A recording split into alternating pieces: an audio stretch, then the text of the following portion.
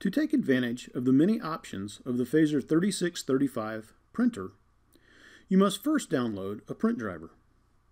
At the Xerox.com homepage, point your mouse to Customer Support. Then click All Support and Drivers. In the Select Product text field, type 3635.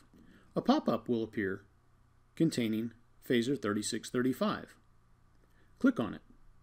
Then under the Phaser 3635 header, select Drivers and Downloads.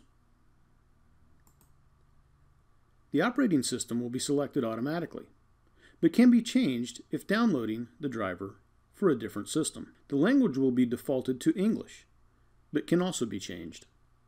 The driver we recommend for a 64-bit Windows 10 system is the PS Driver 64-bit Xerox User Interface, Microsoft certified.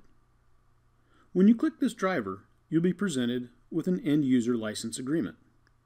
After reading the agreement, scroll to the bottom of the page and click Accept. The driver will download to your default folder, in this case, the Downloads folder.